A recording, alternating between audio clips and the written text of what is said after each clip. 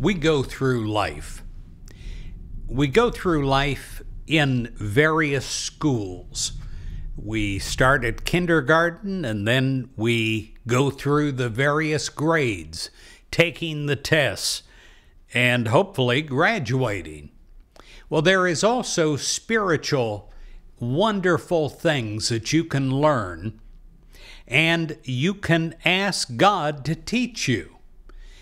I remember a lady one time, the most impatient lady that I've ever known, and she came to me one day and she said, "I want to learn patience."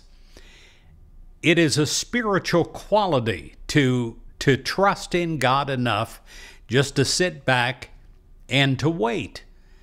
And she said, "I want to become a master of this." Well, it didn't happen overnight, but it didn't take that long either. She literally transformed herself through daily prayer for this spiritual gift. I pray today that you have infinite patience, that you await your good, knowing that your good is from God. I pray that you're centered and assured and patient as you wait for your manifestation of God good. God is infinite wisdom, and God works through the people and the situations for the good of all and in the best ways of all. To be patient is to have faith in God, to have faith in God's Spirit working through us and working through others. What a blessed assurance it is to know that even now, right this moment, God's infinite Spirit is mightily at work in everything that concerns you.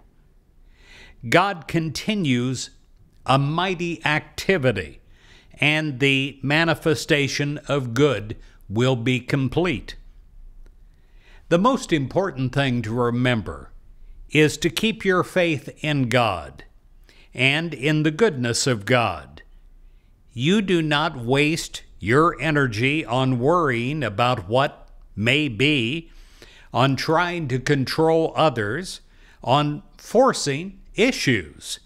We've all done that, and you know, as I know, it doesn't work in the long run. Patience is something that can be learned. It can be taught. It is a gift of God that helps us stay calm and recognize the good that is being made manifest. I pray today that you learn this, that you have this spiritual gift from God of patience.